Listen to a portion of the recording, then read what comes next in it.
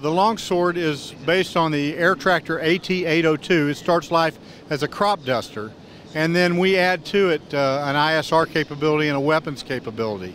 The sensor is an MX-15. It's an L3 product, and it's controlled by another L3 product, the Force X Widow system. And that's normally controlled from the back seat, the rear cockpit. You can fly the airplane from either the front or the back cockpit, but the normal configuration is that the pilot and the weapons release is done from the front cockpit, and the ISR mission is done from the rear.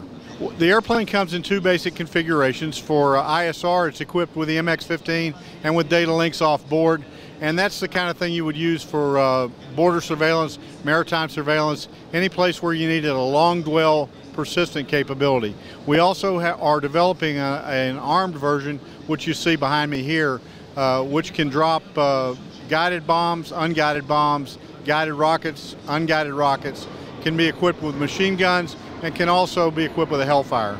The Mideast, North Africa, a little bit of South Asia are areas that have expressed interest, but really anybody that's got a long border to surveil or has a requirement for persistent surveillance. Air Tractor's our exclusive partner for this. The two companies have been working together now for about 4 years, and it's a total cooperative partnership. Both sides are investing R&D. Both sides continue to work together outside of the contracts to further the capability.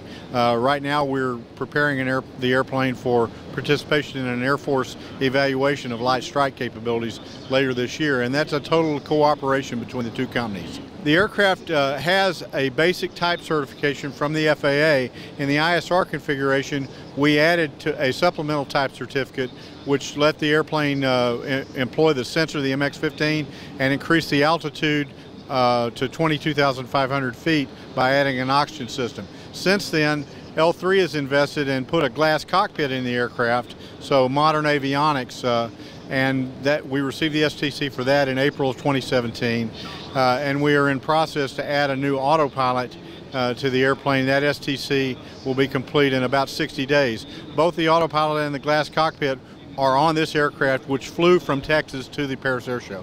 There is a day-night capability that's available on the plane.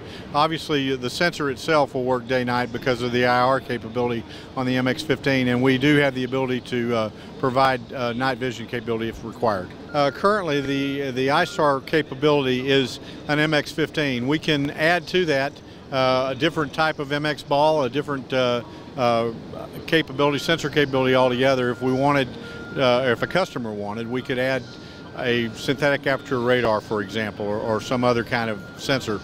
With respect to weapons, that is particular to each customer, and because weapons are controlled under ITAR, we have to go through a very rigorous process to be sure that we sell the weapons that a customer is authorized to have and which are specific to his mission.